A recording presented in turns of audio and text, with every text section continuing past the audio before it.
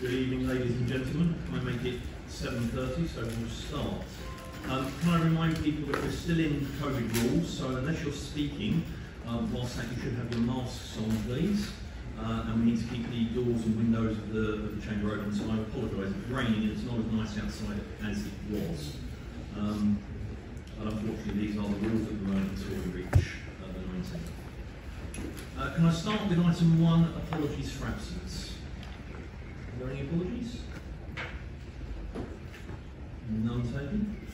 Item 2, declarations of interest. Councillors, do any of you wish to declare an interest? I'm seeing no hands, so we'll take no declarations. Item 3, the minutes of the previous meeting. Can I have your permission to approve the minutes of the previous meeting? Is that agreed? Thank you. Item 4, matters arising. Does anyone have any matters arising from the previous meeting to raise? No one indicating. Item 5, written questions from the public. I believe we have one. Adam? Mr. Cook? Warner Baker. Hello, thank you. I'm a resident and stakeholder of the land where the proposed Stalk Crossing, Pie Corner to Edinburgh Way, will take place. On the 11th of 6/21, I showed Mr. Hardware and my ward councillor, Matthew Saggers, some of my many concerns. I showed you the poor state of the existing surface water crossing, the storm drainage, where it enters the River Stalt at River Way, and the associated stench, and I recall that you took photographic evidence. I also showed you the serious flood damage in the form of uprooted trees and the underboring to the existing Latin Mill, all of which has occurred since the recent widening of Edinburgh Way and the other building schemes to the east of Harlow. All of this poses a risk to the existing flood defences that were installed at great expense to Harlow Council, Circular 2002 to 2003. This was when the nearby weir was compromised by flooding, and it caused a partial collapse of the footpath to the south of the Stalk River and a threat to Mead Park Industrial Estate.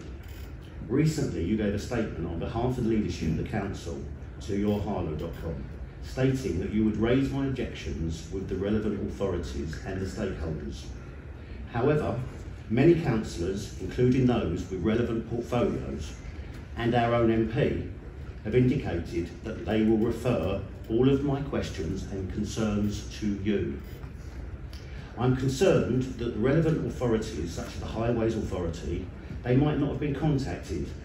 It is essential to investigate whether these schemes have caused an increase of surface water discharging into the River Stalt. This will seriously affect the planning decision of the central and eastern proposed River Stalt crossing. Please could you show me that you have consulted in full with the council and update me on the progress in relation to my concerns. Thank you. Thank you, Mr. Warner Baker. Now, I'm going to turn to Councillor Hardware, to whom you addressed your question, and give him the chance to either read his answer to you or take it as read. And then you'll be invited back at the end of that to ask a supplementary question. You can choose to stay standing there or sit back down whilst Councillor Hardware gives his answer. Councillor Hardware. Thank you, Chair. Yes, I will read out my answer, and I apologise to everybody. This is going to be rather long, because I thought it important to give some background to the answer. So thank you, Mr. Warner Baker, for your question.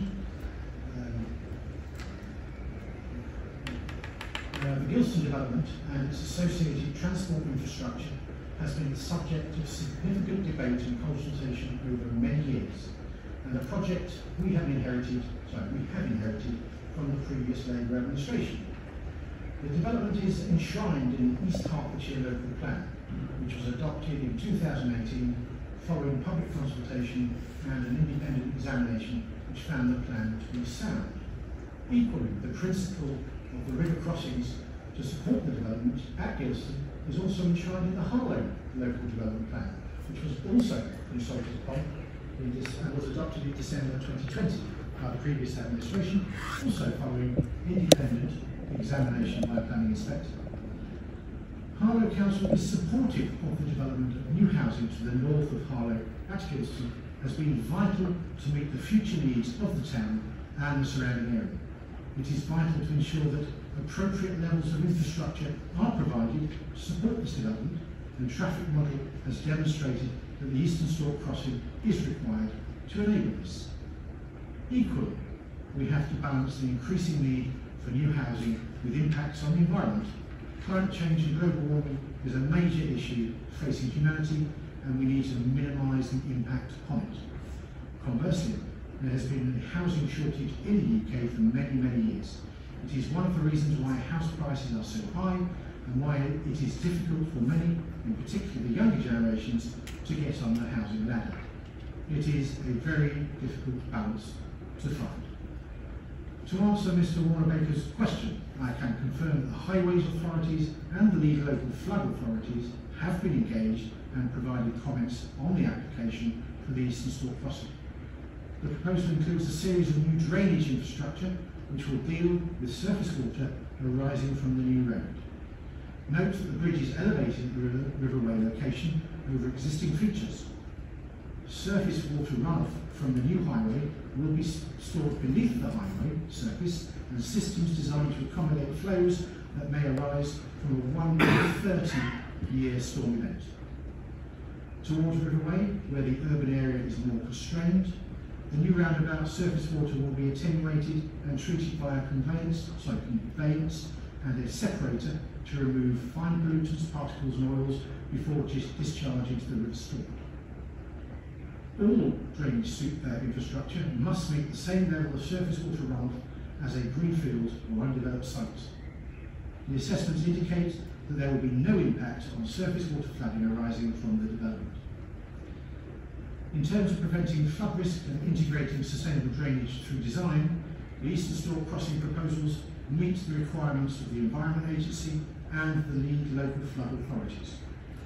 The drainage strategy has been agreed in principle at this stage, and subsequent engineering design stages will refine details about the proposed attenuation features, which will be controlled by a series of conditions attached to any planning approval. The Highways Authority has also confirmed to me that approval of these final details will be required before the Section 278 road adoption process can be completed. I am therefore satisfied that there is sufficient engagement from the relevant authorities in relation to this proposal. Stakeholders for the Stork Crossing, which have and will continue to be engaged as the Gilston development progresses, include Natural England, the Environment Agency, the Highways Agency, lead local flood authorities, highways authorities, ecology departments, archaeology departments, mineral and waste authorities of both county councils, Herts and Middlesex Wildlife Trust, Essex Wildlife Trust, the Canal and River Trust, Network Rail, Greater Anglia, and the National Air Drone Safeguarding Team at Stansted Airport. Connectivity via the Stork crossings is integral to our once-in-a-lifetime opportunity to attract the transformative investment and growth that Harlow needs in order to fulfil our significant potential. Sir Frederick Gibbard described Harlow as an organism which go on changing and being rebuilt as the needs of the people alter. And the Garden Town and associated infrastructure is the beginning of that new chapter. There is no evidence,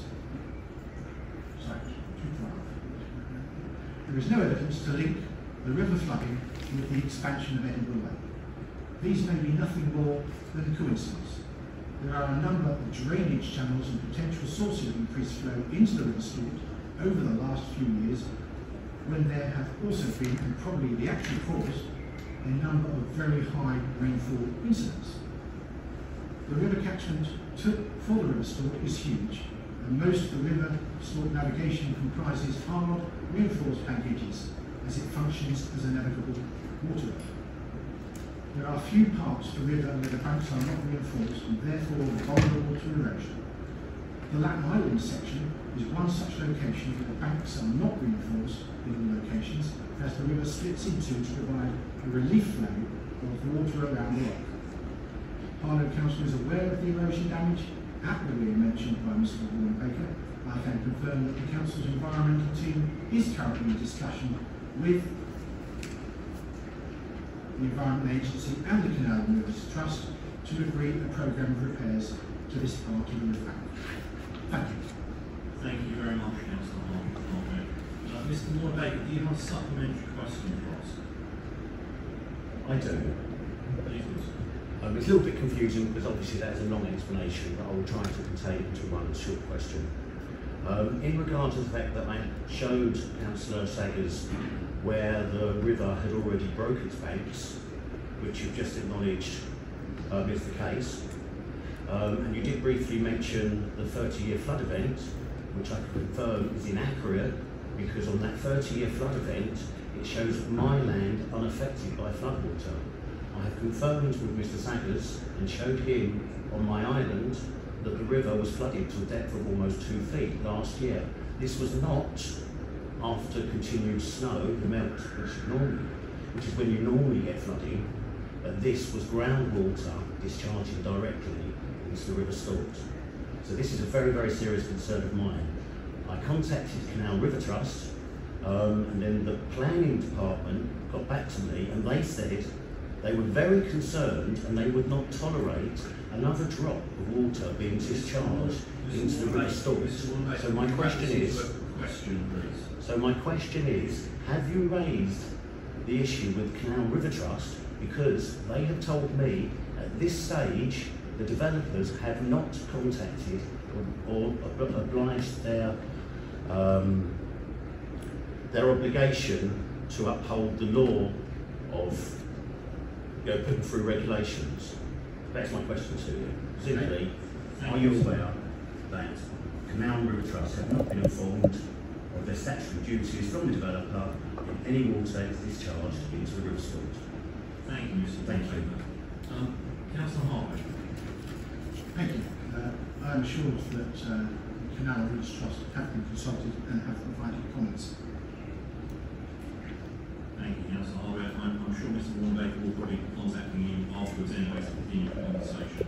And if I can just add on behalf of a number of councillors, I suspect on both sides of the chamber, Mr. Warren-Baker, there are a number of members of the planning committee who are being very careful, or substitutes on the planning committee, who are being very careful not to issue any statements or respond to people in a definitive way on this, so that they can keep their votes at the planning committee should they be required to vote. Thank you very much for bringing your questions here tonight. Can I continue to attend, or do I need to leave? Yes, you feel free to stay in the audience or leave at any time. Thank you. Item 6, written questions from councillors. There are none. Item 7, petitions. There are none. Item 8, the forward work plan, which is for noting. First of all, are there any questions on the forward work plan? Councillor Edwards. Item 10, 12, 849, the community resilience strategy. I know that there's a report coming, I think, in October. My concerns though relate to the COVID figures that were released today. As of tonight, we have 305 cases in Harlow, which is a 92% increase over the last 7 days. We also had the government announcement today with regard to the so-called freedom day, with the various restrictions that are going to be lifted.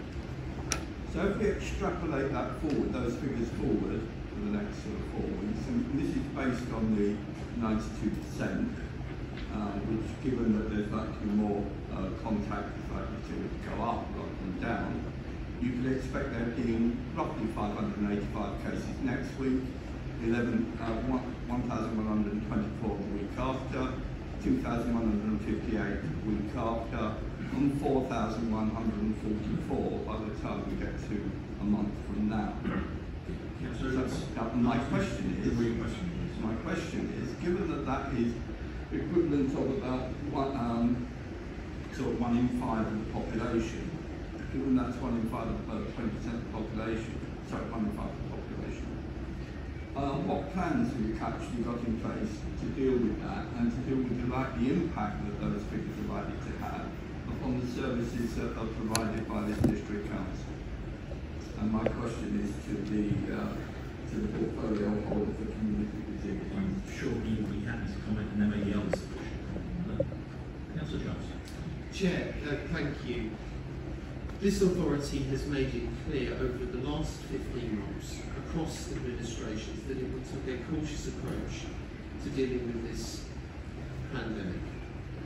Families in this town have endured tragedy, but I have been heartened by the response of volunteers, individual community leaders to respond to that challenge.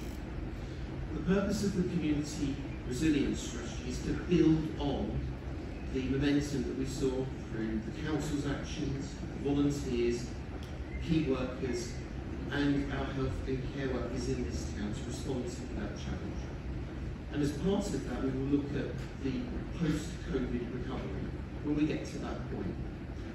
As Councillor Edwards has pointed out, the government is moving along its roadmap as part of the process to respond to the coronavirus.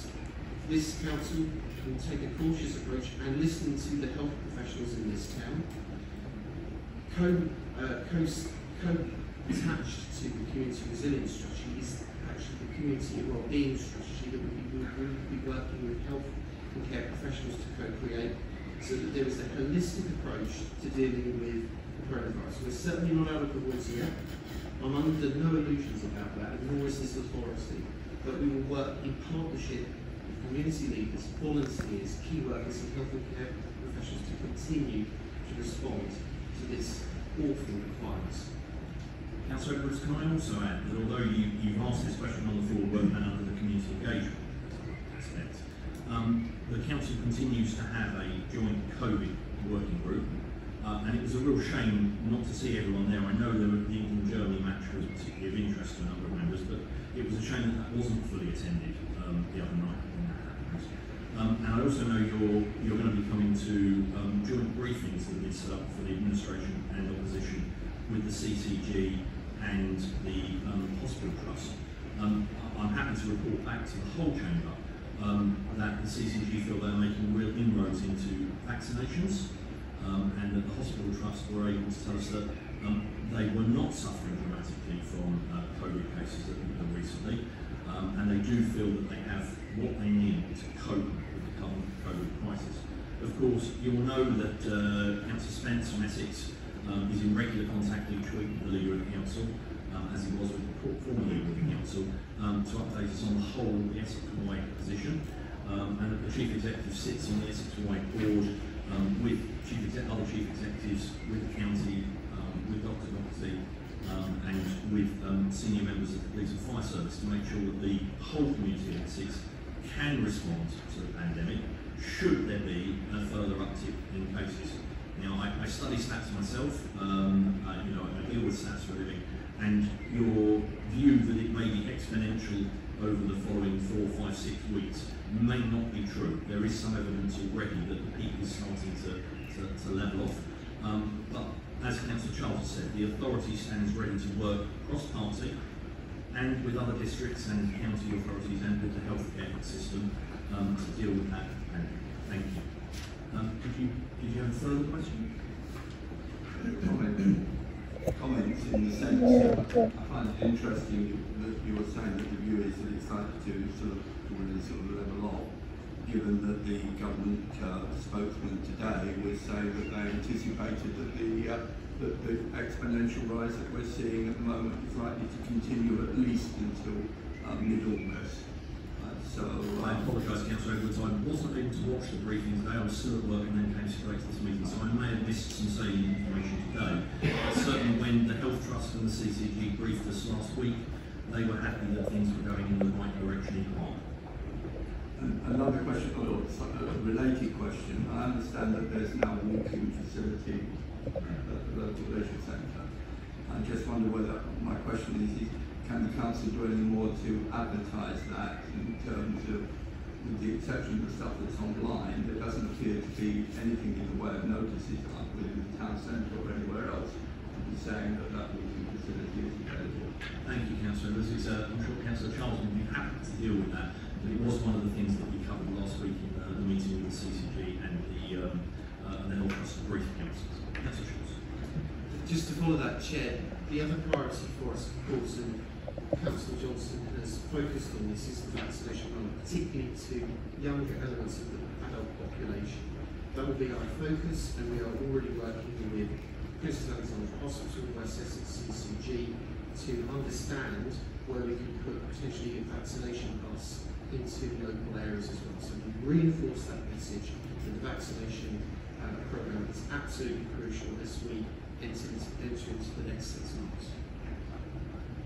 And Councillor, just to follow up on the other half of your question about what advertising there is, we did push the CCG that there are a number of people who are not online and to distribute flyers, which they've been doing. We offered support of our community safety team to help get those flyers out around the town centre, into shops and in places where people who we'll see them regularly. So, but please, I would urge all councillors present, all officers present, and indeed the local media to spread the word about the drop-in vaccinations. It's really important that we get as many people vaccinated as possible.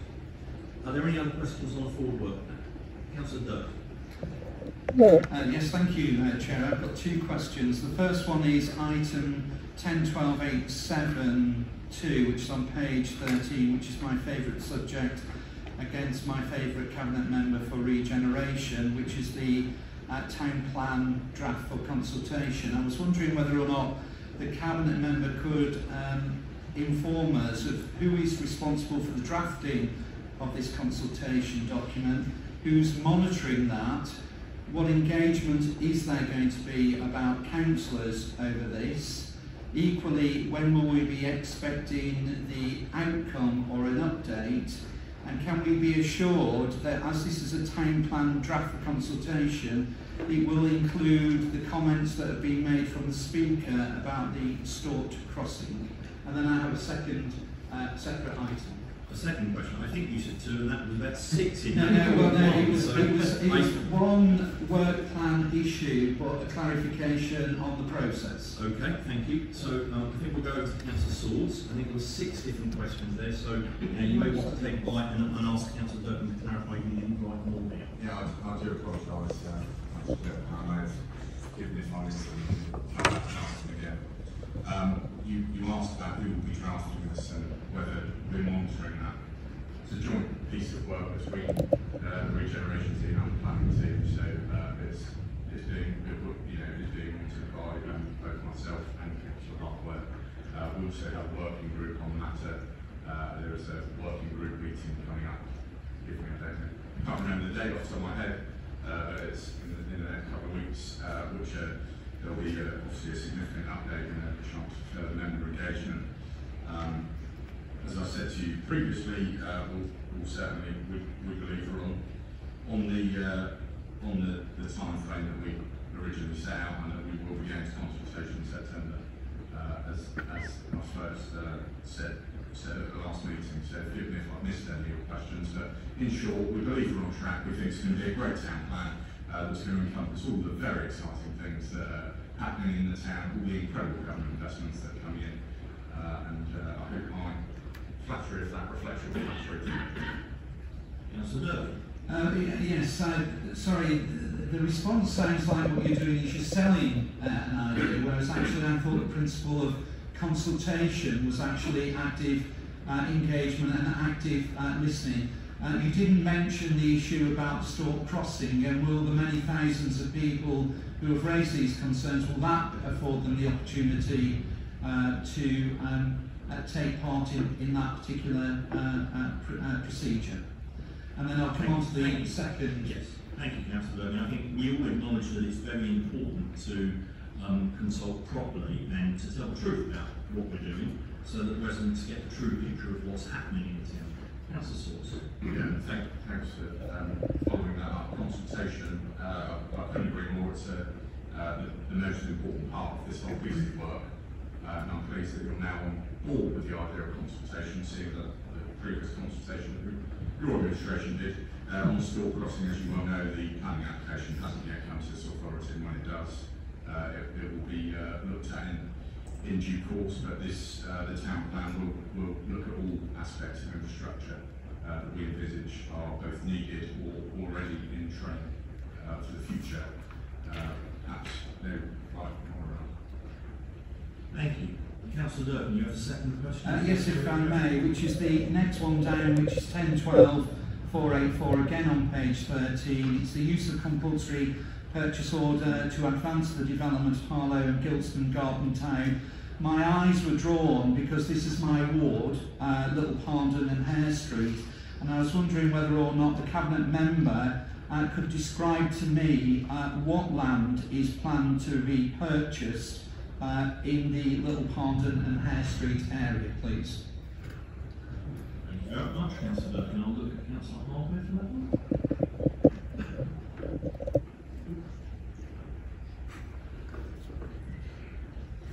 I understand there are several parcels of land, and I think I can actually send you a plan so you can see which land is to be compulsory purchased.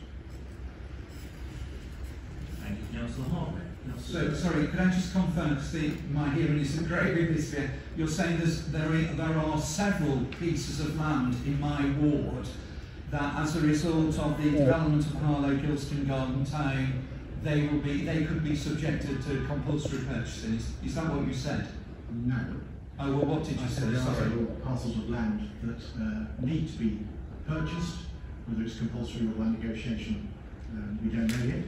And I couldn't say whether they're in your ward or not, but I'll send you a plan and you can see. Okay. But with respect, Chair, it does actually say expected date of decisions, wards affected, and it says Little Pardon and Hare Street. So I'm actually quite surprised that the Cabinet member can't answer a straightforward question of where in my ward is the idea that we're going to have to compulsory buy. But clearly I'll bow to his suggestion, and I'll look forward to getting these results. I think we need to speak the truth about these issues, and I think we need to be very careful about what we say that may not be correct. As Councillor Harbour has said, there may be the need to use compulsory purchase orders, and I remember when compulsory purchase orders for the current bridge crossing came before your Cabinet last year. I think it was you yourself made the comment that sometimes the use of compulsory purchase orders can take a period of time, and that they need to be moved ahead of time in case a standard purchase does not work. I think if you'd like to ask very detailed questions like that, it is always, as your previous administration has always said, to invite the portfolio holder in advance to bring a map or bring the detail.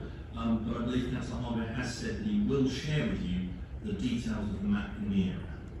And in all fairness to you, Chair, I acknowledge that and welcome that, and I'm absolutely delighted that the legacy of quotes has been so well used.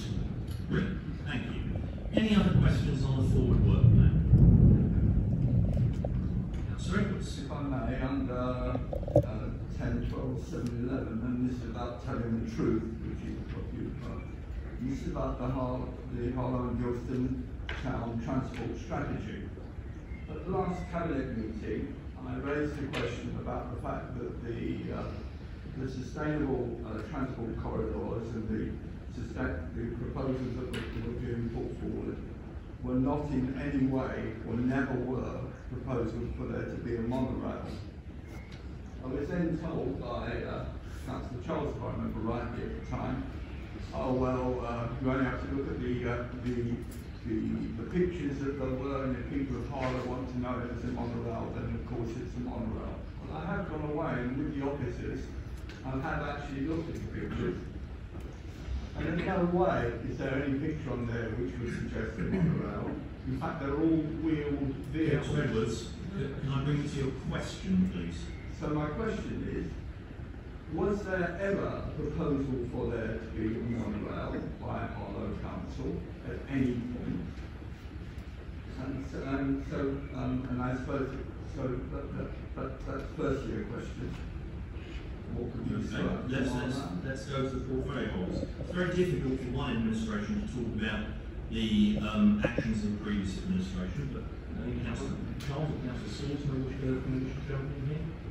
Councillor Swords, why don't you? Yeah, very brief response, because I can't speak for the previous administration with the Even Cash agenda when they were, for some unknown reasons, I wasn't an avid reader of the Harlow Local Party website, would invite Councillor Edwards to reflect on some of the articles that were posted on the Harlow Local Party website. He may find the answer to this question. From my perspective, Councillor Edwards, I remember a very heated scrutiny calling committee talking about the details of the proposed transport system, and I certainly remember seeing the pictures of an elevated monorail in the local press. What you choose to call it is up to you, but I can say this administration is certainly against the idea of the monorail. Any further questions? With respect, I would like to come back and just remind ourselves of the Nolan principles, and the Nolan principle is about being honest. And I would argue that this, at the moment, that the present councillors are being dishonest. You're continuing to perpetrate a myth, and the myth being that there was a monorail. There was never, ever a monorail.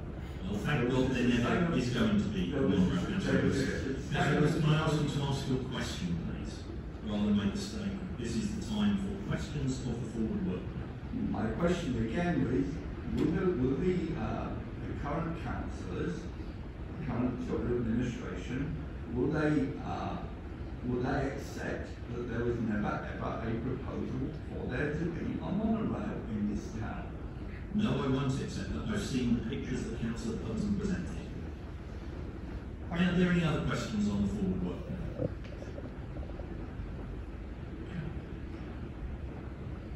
We move on to the next item, the year-end 2021 Finance and Performance Report. This is an officer report, and I believe the Chief Executive will be presenting it. Thank you, Chair. Very briefly, actually. As you say, this is the year-end Finance and Performance Report. So the year-end is obviously the 31st of March, which is why it is an officer report. Obviously, the administration has changed, so it seemed appropriate that we actually made the report. I'll just draw you to a couple of highlights. The underspend was just £129,000, or 0.22% of the general fund budget, so I think that is quite impressive. And in relation to KPIs, Council performed on or above target 46 out of 49, it's 94%. Again, I think quite impressive. There are 3 recommendations in the report. Myself and another officer here is doing particularly on the finance. If anybody's got any further questions. Thank you, Chair. I think we need to actually formally move the report to get it on the table tonight, and whilst it isn't this administration's period in time, we do owe it to people to get this on the record. So, Councillor Perrin, I believe you wanted to move this, but with a slight amendment. Thank you, Chair. I think I'm glad to say it's my stop momentarily.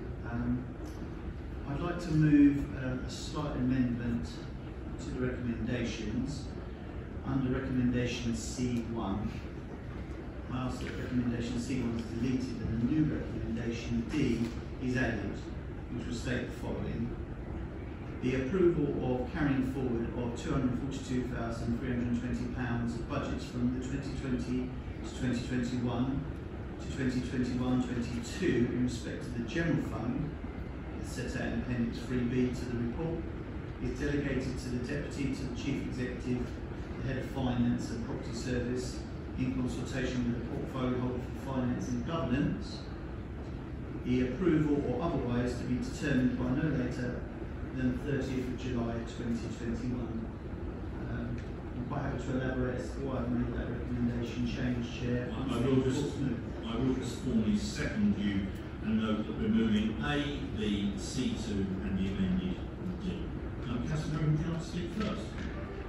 Just simply to say, Chair, that the new administration is undergoing a budget review process, as we set out in our party manifesto.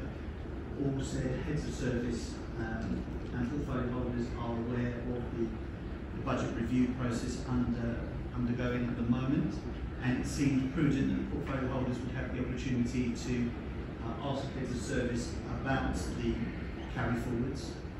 And so following the budget review process, which is due to finish towards the end of July, the final decision on whether the carry forward will continue or not will be made at that point, so to allow better scrutiny by portfolio holders in their urban areas.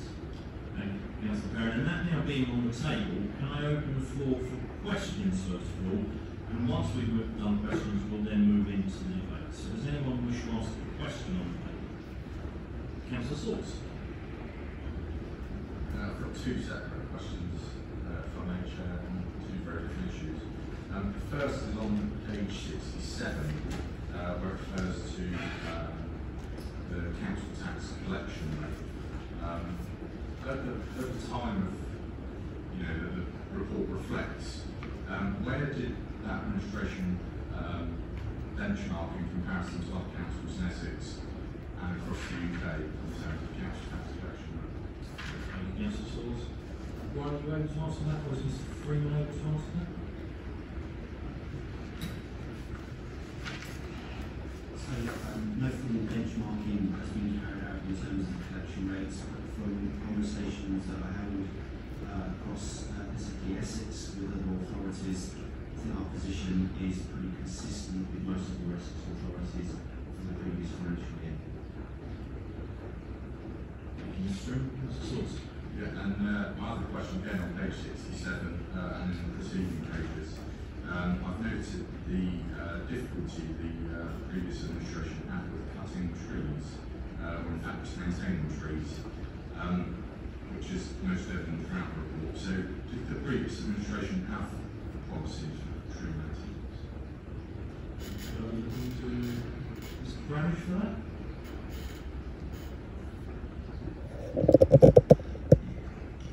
The programme of tree maintenance has been up till now been a reactive programme as issues have been identified generally by members of the public or by councillors. HTS has been deployed to undertake works to those trees. During the course of last year, we agreed with HTS that we would move towards a more proactive process of tree maintenance. And so have commissioned from them a survey of trees across the town, which we will be starting to work on fairly shortly, so that we can then implement a proactive programme of tree maintenance from this year onwards. Thank you, Mr. Branish. Other questions? Mr. Carlton. Thank you, Chair. The Chief Executive picked up on one of the earlier comments in the report when he said there is an underspend for the financial year of £129,000 or 0.22% of the general fund budget. That, Chair, is a terminological inexactitude. The gross general fund budget set before Council on 3rd of January 2020 was £16.69 million and the net budget was £9.96 million. £129,000 is 0.77% of the gross budget or 1.29% of the net budget. Not bad given the stresses and strains of last year, but it's not 0.22%. 129,000, however, is 0.22% of 58.63 million. So I'm wondering what figures are actually being referred to in that statement. I think that's a question for Mr. Freeman. Thank you, Chair. I think we previously responded to a very similar question from Councillor Carter, and I'm happy to explain outside of the Cabinet meeting the detail of the calculation that is driven through the figures that are used in the Council tax setting process that comes forward to Cabinet and Council in January and February each year. Thank you. Are there any other questions? Councillor Vince. Thank you, Chair. Just a couple of comments, questions really. Obviously, page 42 makes reference to back issue on Hawkins Memorial Day. Sadly, like many events that I was involved with last year, had to go online. I just wondered if there had been any move to make contact with the organisers of both events to ensure they happen over this this year from now to next month.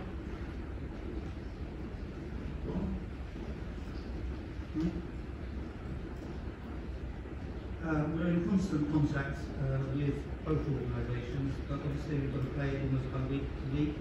Obviously we'd like them face to face, but it depends on where we are with the figures at that particular time. But I would like to think they would be face to face, but I can't guarantee it.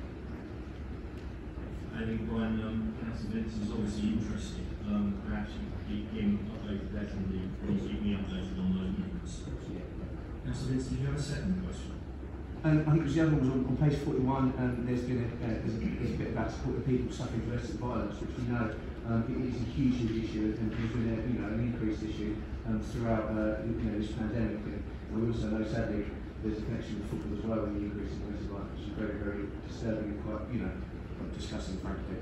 But it's great news that we've done work to support that. I just wondering if you can provide me offline, if you haven't got it now, just a figure for the amount of people who supported throughout the pandemic on this particular huge issue. Again, I'll go back to Councillor Vince after the meeting with information. I think actually that might be one of the audiences are probably interested to see the results. Yeah. Thank you. Councillor Vince, any further questions? No, that's it. Any other questions around the chain? Councillor Evans. Under the regeneration of thriving economy, the report noted that the council was working with partners to establish a £50 million Harlow investment fund to drive forward the regeneration, and the previous administration allocated £5 million to this fund and secured £5 million from Essex County Council. My question is, what's the position with regard to that Harlow investment fund currently? I'll turn to Jane Griffin. Yes, we're still waiting for Homes England to have sign off by the Treasury as consent for people and their board. So at the moment there is 5 million from the council, 5 million from the Assistant Council. We expect the Treasury to sign off in the next few weeks. Thank you. Okay. Any other questions? In which case we'll move to the debate on this issue. Does anyone wish to say?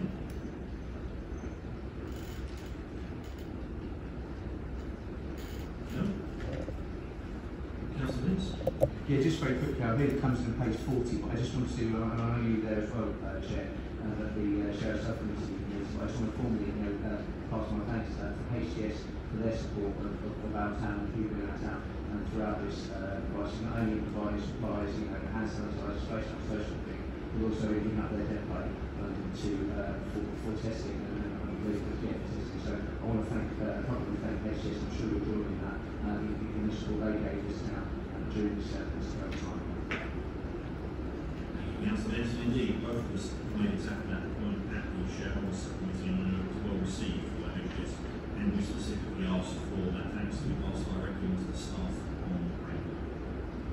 Anyone else wish to say anything about this? In which case, can I see if this is agreed, please? Subject to the amendment. Agreed? Agreed. Very much. We now move on to item 10, the Council Programme Outturn Report for 2021. And again, I think I'm looking at Mr. Freeman. Chair, just very briefly as an introduction, the report presents both the outturn position for both the housing and the non-housing programme for the last financial year. It compares that outturn with the final approved budgets, which were subject to variation at the January and March Cabinet, and also seeks for approval from carry forwards for both the housing and the non-housing programmes to be approved. Clearly, as we've set out in the report and previous reports of the Cabinet during the year, COVID had quite a significant impact on our ability to deliver capital schemes, and that's been reflected in the report that's presented to the Cabinet tonight. Thank you, Mr. Freeman. Again, we need to formally get this moved and seconded before we can talk about it. So we'll look at Councillor Perrin. Are you proposing this one? And seconding Councillor Carter. Right. Are there any questions on this? Councillor Durr. Thank you, Chair. It's page 81, section 17, Table 1, where it identifies a number of schemes, revised building projects. I wonder if Councillor Carter could confirm whether or not the Lister House site is being maintained or has been slowed down to be stopped. Thank you. Yep. No, Lister House is still in the pipeline, being actively reviewed. It may not reappear in exactly the same format as the planning application, but we still have some very exciting plans for it. And can I just ask that the number of units that were identified from the 31st of March 2021 is 59. Is it my understanding that that number is going to be significantly reduced? To what? I don't have that figure with me, but I can let you know afterwards. But can you confirm it is going to be reduced from 59? No, I can't confirm that. Okay. Councillor Hicks. Yeah, similar on the same item actually, Councillor. Can I also ask that we can, you know, I appreciate you can't give these figures now, but could we also have an indication as to what's going to happen in terms of, you know, the percentage of social housing on that side as well? I appreciate you might go over that. I'll get back to you on that. Thank you, Councillor Jones and Councillor Carter. I see Councillor Swords is indicating. On the same item that's just been raised, why were the costs of those proposed schemes so astronomically high per unit? Councillor Carter? Are you able to speak to this specifically as the former administration's policy, or Councillor Carter? No. I obviously had no involvement or engagement in it. I've certainly raised the cost of the properties in the past. I remember well. Perhaps the officer involved at the time is able to help. I understand he may not be, but Mr. Murray? Oh, hang on. Mr. Brilliant. I don't have the figures in front of me, but I can certainly provide them and explain how the change that has to items. Okay. Are there any other questions? Councillor Swords? Just one other question, I think it's on page 31 of the report. It says about the number of homes that the council acquired. Why did the previous administration buy them to instead of building? Again, I'm not sure Councillor Carter will be able to speak to what the previous administration did. Councillor Carter, why did they buy homes on the open market? Because they were running out of time to use the right to buy postings, which have to be used within 3 years. There are restrictions as to how much can actually be spent on new homes. With only about 6 months to go, presumably, I can only assume that they realised they couldn't build that number of houses with that amount of money, and buying them on the open market was the only solution to avoid losing £3.5 million again. Thank you, Councillor Carter. Councillor Swords, will you have a follow-up? Any other questions? Councillor Dan, do you have a question? Could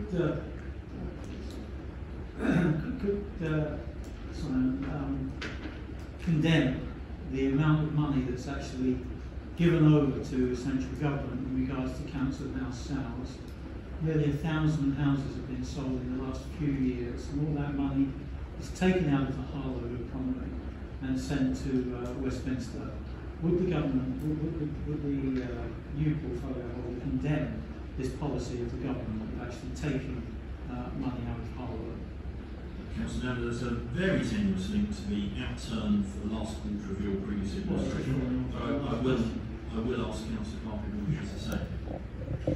I'm not familiar with the policy that Councillor Dan is referring to, but whilst we are meandering back through history, before the reform of the housing subsidy scheme, this council was paying a third of its rent roll to the government. So for every pound that they received in rent, a third, 30%, with the federal government, and we're receiving no benefit for it at all. Thank you. Are there any other questions? In which case we move to debate on the capital programme outcome report. Does anyone wish to say anything on it? Thank you, Chair. I think everybody should welcome this report because actually it shows that Harlow is actually in a strong and productive way. If we only look at two of the items, such as the community wellbeing, isn't it fantastic that this council was able to find the funding to yet again reinstate and make better Pets Corner, which is a beacon within the town park and is something that is cherished and loved by the many. And also equally, it's a congratulations at the commitment made to the community to reinvest in the town-wide paddling pools, which will result in better services, safer services, and more affordable services, i.e. because they're free to the wider community of Harlow. And then the final one, and these are just examples, it is with amazing gratitude to the staff and everybody about the huge success that we have achieved through the development, design, implementation and success story around the enterprise zone. And I think sometimes we always look at the short-term negative comments, but actually which always seem to be in some way a bit pathetic, when actually what we should be looking at is the difference that we make as a council to our community. So certainly within the contents of this report, there's a lot of good news that I think we should be collectively grateful for and to celebrate. Thank you. Thank you, Councillor. Anyone else? Councillor Bennett, I'll come to you in just a second. If no one else has got anything, I'll say something myself and say, yes, there is a lot to be welcomed, as Councillor Durkin has said. And I don't think any administration in its right mind of any political colour would look to do down places like Pets Corner or the paddling pools. In fact, I remember one of the biggest meetings in recent history was when the previous administration tried to remove all the paddling pools and replace them with splash guards, which then caused a massive scrutiny review, which members from both sides spent a lot of time taking evidence from people, looking at the benefits and coming to the conclusion that actually paddling pools was the way forwards in this town. I look forward to them being used as soon as possible once we're out of lockdown and into the school summer holidays, provided the weather, great British weather outside, holds. And indeed, Councillor Durkee mentions the enterprise zone. It seems a long time ago now, but I remember being on a call with the then Chief Executive Malcolm Morley, Robert Halfon, our MP, and the then Chancellor of the Exchequer, many years ago, when we were just getting the news through that we had been awarded one of the enterprise zones, and it's a real benefit to the town now, both with jobs and with employability and improving the town generally, and playing into that UK innovation corridor that makes Harlow such a great place to live and work and start a business and get a job. But again, it was all down to masses of government money. And I formally put on record our thanks to the government for that investment. Councillor Perry, you were indicating if you'd like to sum us up, please. Just really to echo your points, Chair, there is a lot to welcome, and being that I was the portfolio holder that led on the regeneration project and the enterprise zone back in the day, it was one of the proudest moments of my political career when we heard that news, and I pay tribute to all the people that were involved in that endeavour and that work. Everybody from the Member of Parliament who worked tirelessly in London for us to get that, from the officers of the council, for the members of the West Essex Alliance, for the South East Local Enterprise Partnership, and from the many businesses that engaged with that, as well as the cross-party support we received at the time for that. So I'm very pleased with the regeneration and the enterprise zone in themselves. I'd also like to just thank the officers for the compilation of these reports. It's very difficult to compile reports on behalf of other people. And as you rightly said, Chair, and I must have this is a report of what happened when the Labour administration, or their party were in administration, and so the officers had to put that together on their behalf. And so I thank them for their efforts here, and I move the report according to Thank you, Councillor Perrin. So, the Housing Revenue Account Outturn Report 2021, is that agreed? Agreed. Thank you. Sorry, that's the Capital Programme Outturn Report. I do apologise for the confusion. I take it that's the We now move on to the Housing Revenue Account Outturn Report 2021, and from an officer perspective, I'm going to go to Mr. Murray. Thank you, Chair. The report is run to agenda item 11 is a report on the Housing Revenue Account outturn for the period 2021. No surprises in the themes there that we should be identifying with, and shows the full year impact, unfortunately, of the pandemic and COVID-19. It compares Q4 to the Q3 report that was presented in January, and importantly aligns the budgetary and balance position with the performance position for key landlord activities. The recommendations that you see in A to E, quite large numbers, but they do show the impact of COVID-19, and they try to identify the outturn and the balance of position which will support activities going forward. Some of the key headlines include the impact of the suspended housing capital programme and its impact on the community, and a large carry forward going forward with the capital programme that we should explore the last report. But I'm quite pleased to report a better income position at Q4 than Q3. So good work there. It also identifies the challenges that were experienced by the council officers during 2021 and going forward, because this is not a short-term issue, particularly around rental income, homelessness, and the capital programme itself in terms of delivery. The balance of position, although large, will support the key housing activities for 21-22. And it also identified in there that housing services have identified 3 key recovery plans going forward, which they will report throughout the year. These include tackling housing need, recovering an income and service charge collection, and importantly HTS and their recovery and capital repairs, which reported to the shareholder subcommittee last Thursday. As you well know, officers did not present a housing account business plan last year for obvious reasons, but it is expected for there to be a review of the HRA business plan later this year, and for these risks that have been identified for outturn in Q4 to be managed and mitigated together with the challenges and opportunities.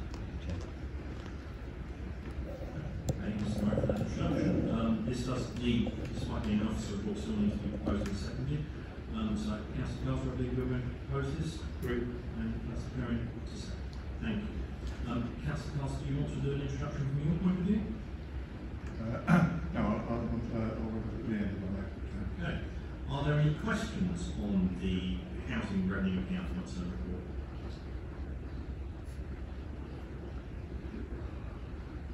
Doesn't look like there are. Is there anyone who'd like to say something in debate on the Housing Revenue Account Outturn report? In which case, Councillor Carter, over to you to sum up then.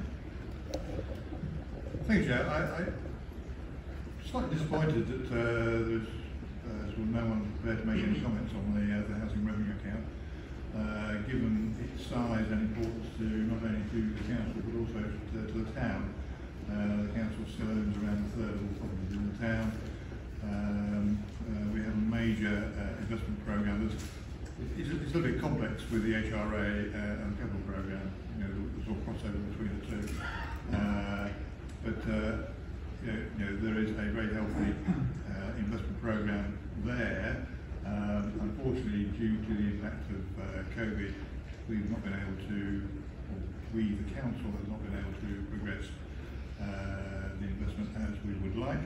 But this is all now being reprioritised and rearranged along with HGS and other contractors. Mr. Murray has already referred to a number of the key features, one of which is the rent collection. Now, despite all the problems of last year, despite all the problems of people losing their jobs, carrying on to furlough schemes, switching on to universal credit, we actually, people are saying we the council, achieved 98.69% recovery of the rent roll for last year, which I think everyone will agree is no mean achievement, but we can always do better. Another unfortunate impact of the virus is the impact on the homeless and rough sleepers. Because of the work that the council has been doing with its partner organisation, the Streets to Homes, over the years, it has built up a very good reputation with the Ministry of Communities, Housing and Local Government, which is way around here, in terms of receiving grants, and we are able to invest that money in providing services, in getting people off the street and into homes. So both the rough sleepers and also the homeless, which are two separate categories. So what I'd like to end up by saying is a big thank you to the housing staff for all the work that they've been doing over the last 12 months, coping with their own uprooting and working from home and working remotely, and also continuing to contact and support our tenants and homeless people. Thank you, Councillor, for that. Can I see the Housing Revenue Account Outturn Report 2021? It is really at this time approved. Thank you. We now move to item 12, which is the first of the reports brought to us by portfolio holders tonight, and we look at the renewal of Article 4 directions. Can I turn to Councillor Harlow to introduce and move the item? Thank you, Chair. Considering Article 4 and PD rights has been a topic of much discussion, especially from the previous administration, I was very surprised to see that the renewal of Article 4 directions was not on the forward work plan. I've put it on there because it takes a full year to get a renewal in place. These expire, the existing Article 4 expires next July, so we need to start this month with the process. It's going to be slightly complicated because there are different classes of buildings that need to be included, and we need to protect all of our commercial areas, and then in addition retail in the town centre needs to be protected. So this is the renewal process, or the beginning of the renewal process of the Article 4 directions, which will start as soon as it's approved. Thank you. And are you formally moving that? Yes, I'm formally moving. And can I see a seconder? Seconder Swords.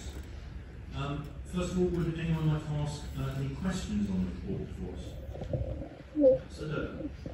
Thank you very much, Chair. In relation to the recommendations, the title of the Cabinet report is Renewal of Article 5, but actually the recommendations are about approval in principle new articles, both in A and B. So I'm not sure why are we saying that this is a renewal when actually what we're trying to do is actually extend and put new applications in place, or am I reading it wrong? Well, I think for some it's Article 4 directives and Article 5. Did I say 5? You did indeed, Councillor. But if I can hand over to Councillor Hardware to answer the question. As I explained, this is the renewal of the existing Article 4 directives, but it's complicated by the fact that there are new classes of buildings to be included, but it's also a new Article 4 direction to protect the retail buildings in the town centre, which weren't previously covered. Thank you, Chair. I understand exactly what the Cabinet member said, and I'm sorry if I said 5 rather than 4, but surely the report should actually reflect that this is actually about new, not just renewal. I think the report does reflect that, Councillor Durkin. I think you're rather splitting hairs there. The portfolio holder may have a further view. No? Any other questions? No? In which case we move to the debate. Would anyone like to say anything about the Article 4 directions? Councillor Durkin. Sorry, I would just like to say that these should be broadly welcomed by everybody.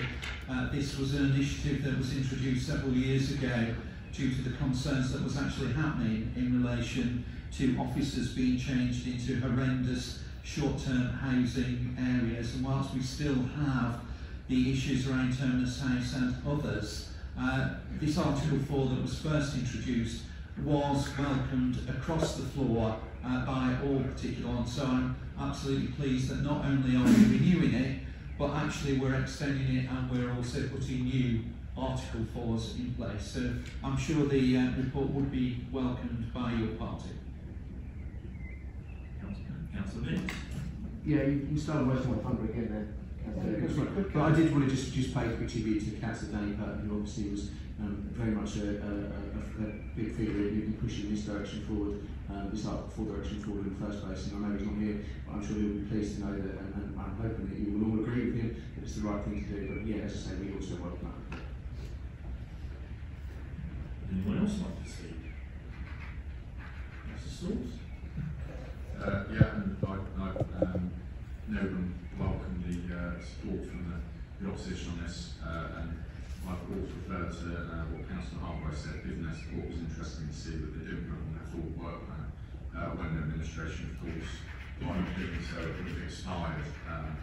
But you know, they had the powers to stop this to begin with, and never used them. And of course, they never opposed it. It came through Parliament as a statutory instrument in 2013. But I appreciate the fact that now takes the party that better work than. Thank you, Councillor Laws. Anyone else? In which case, Councillor Harlow, would you like to sum us up, please? Yeah, as I explained, this is the renewal of the existing, slight amendments to the existing, and introduction of new Article 4 directions. And I hope that you will approve them. Short and sweet. Absolutely, that's next. In which case, can I ask if the reports on the renewal of Article 4 directions is agreed? Agreed. Thank you very much. We go back to Councillor Hardway now for item 13, the Harlow Design Guide, approval for consultation. Councillor Harlow.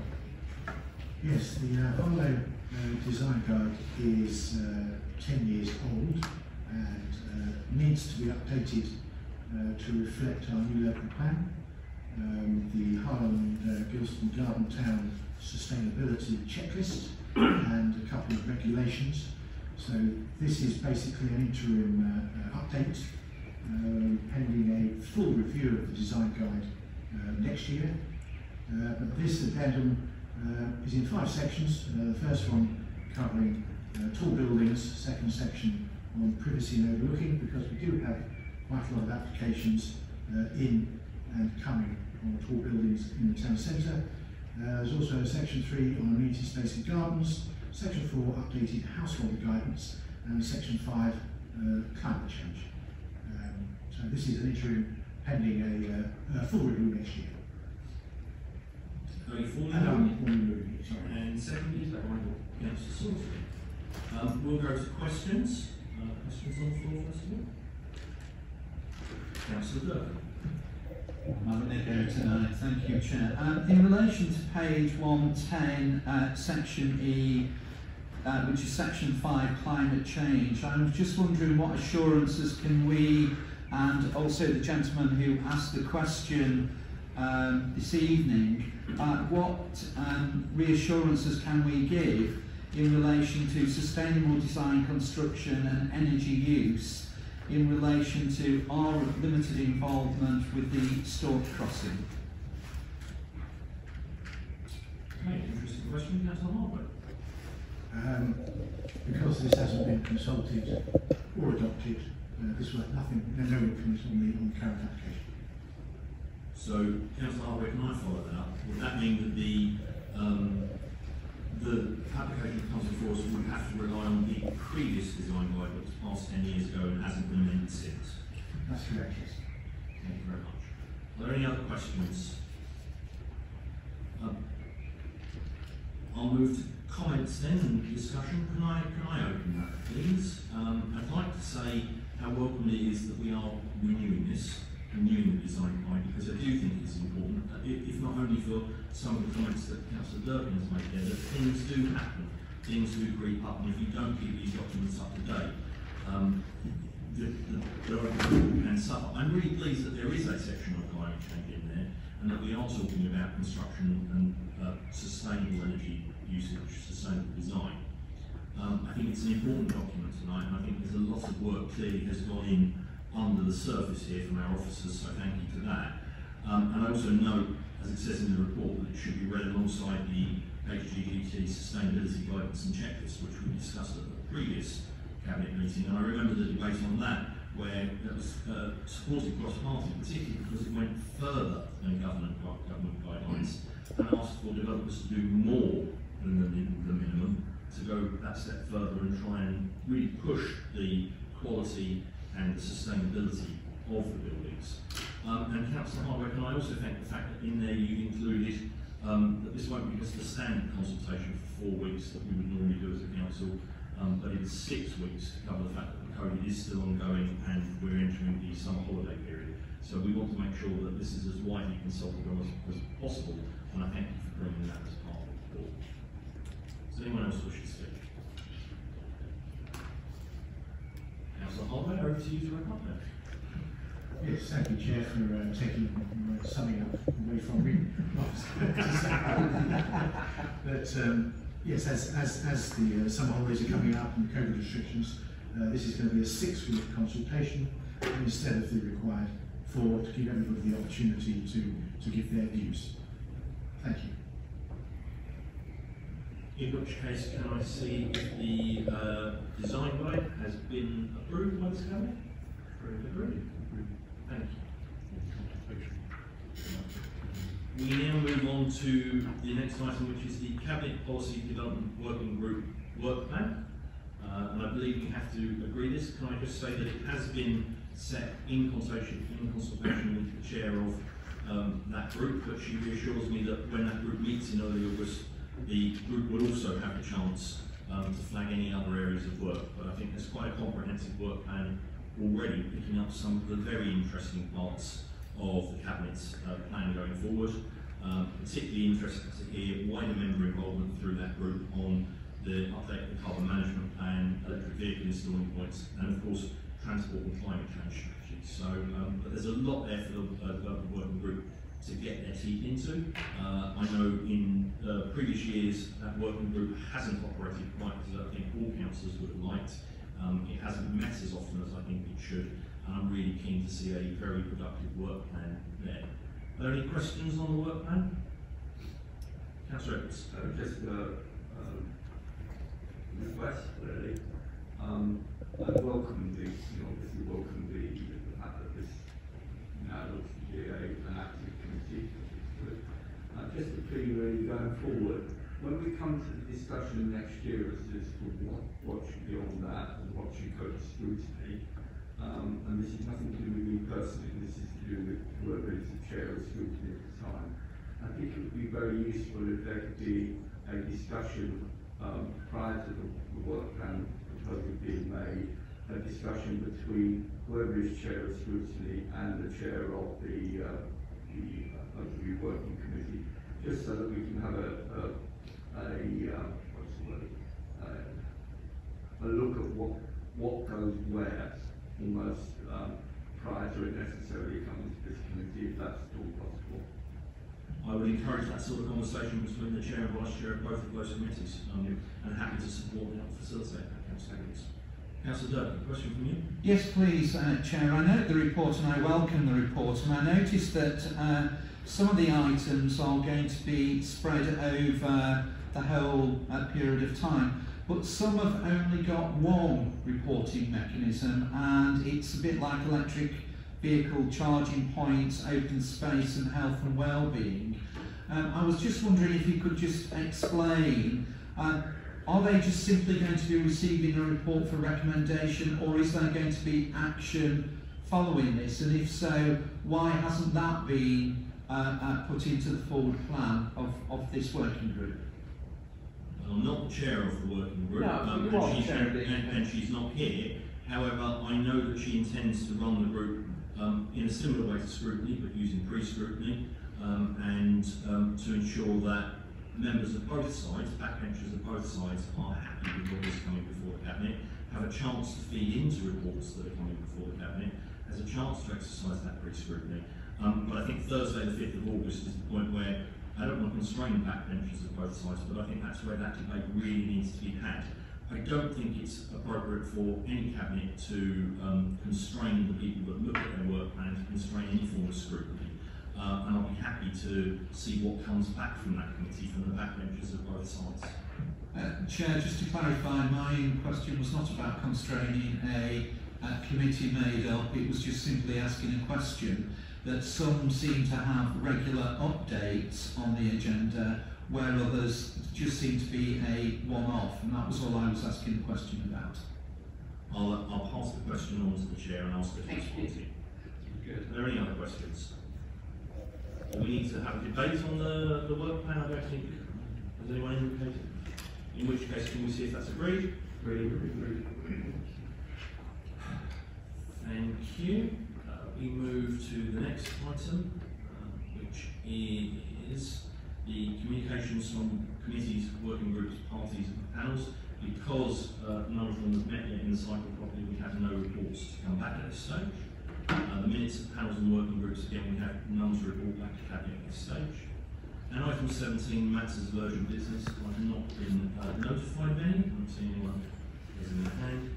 In which case, can I thank you all, public and councillors and officers, for their attendance tonight, and wish you a safe journey home. Thank you.